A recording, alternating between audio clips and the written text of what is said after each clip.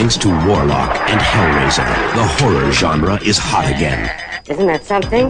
Now, from the critically acclaimed director of Henry, Portrait of a Serial Killer, comes The Borrower, a new kind of horror film.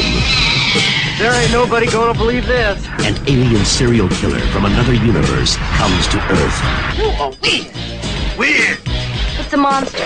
And Ray Don Chong is the detective who must find him. Oh my God. Not since Reanimator has there been such a movie. The Borrower, the ultimate head trip.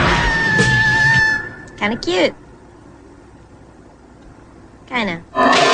John McNaughton's The Borrower.